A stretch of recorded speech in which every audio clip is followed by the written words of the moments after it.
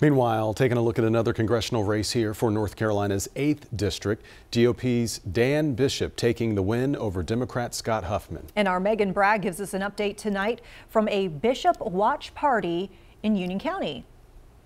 Here at Dan Bishop's camp, they are celebrating as he won the 8th district for the NC House. Bishop was running against Democratic candidate Scott Huffman. Bishop served in the NC State Senate from 2017 to 2019, and he has been in Congress since. He has a lot of goals for North Carolina. One is the economy. Inflation, the cost of living is out of control, and that has a cause. It didn't just happen. It's caused by terrible policies by Joe Biden and Democrats in Washington.